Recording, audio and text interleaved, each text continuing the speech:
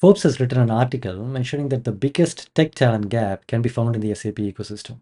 They have backed up their claim with facts and data, and I have summarized the key points of that article in this video. If you are new here, my name is Arun and I make videos about the SAP topics. Please subscribe to the channel to keep updated with the SAP ecosystem. Now, getting into the article, it starts by referring to a paper that was published by the Progressive Policy Institute, which is a think tank based in the US. They conduct researches and publish papers on various topics. Anyway, they mentioned that in 2019, there were about 7 million US jobs that remained unfilled. In 2023, that number rose to 8.5 million jobs, as per the US Chamber of Commerce. It doesn't mean that there were shortages of people applying for jobs, but there were shortages of qualified talent. Now, what is a qualified talent?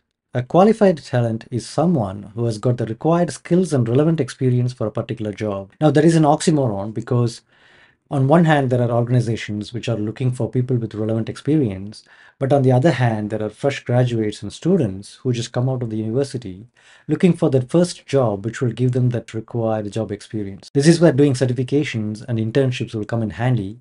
Stick to the video and I will explain why. The next section of the article talks about the areas in which there will be a talent gap.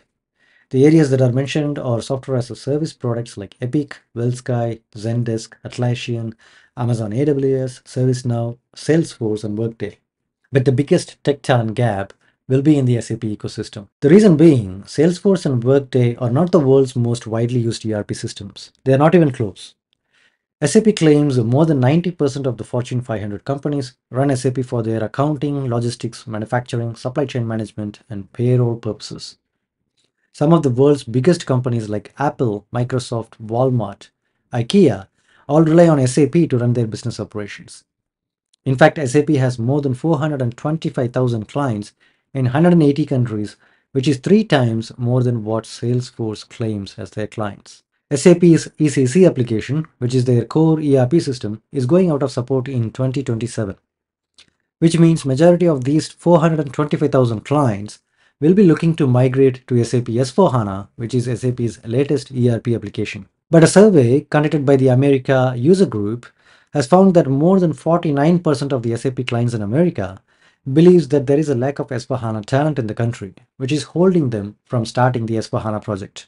It is not just the SAP clients, but the same survey has found that the SAP talent gap is hitting SAP partners like Infosys, HCL, TCS, Wipro, Accenture, and so many more. Now, what is the solution? The article offers a couple of solutions. Number one recommendation is to be job ready before getting the job, which means prepare yourself as much as possible by doing SAP certifications and internships. SAP offers more than 145 certifications on their website. Certifications on topics like S/4HANA administration, S/4HANA migration, procurement, logistics, and supply chain management are in great demand. There are so many free resources available as well, using which you can learn more about SAP. I have previously made a detailed video about those resources. I will provide the link in the description if you are interested.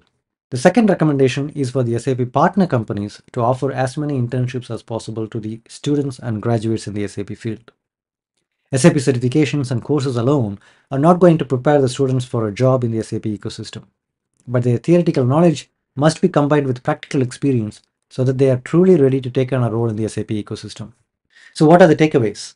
First, we must acknowledge the fact that there is a huge talent gap for SAP talents in the market, and that gap is going to get bigger and bigger as we move forward. As a solution, job seekers are recommended to prepare themselves as much as possible by doing the SAP certification courses and also learn about SAP using various resources that are available on the internet. And finally, the SAP partners and other organizations are recommended to offer as many internships as possible to the job seekers so that they can get practical experience and become job ready when there is a role available for them. If you like this video, please share it with your friends, and I will see you soon in another video.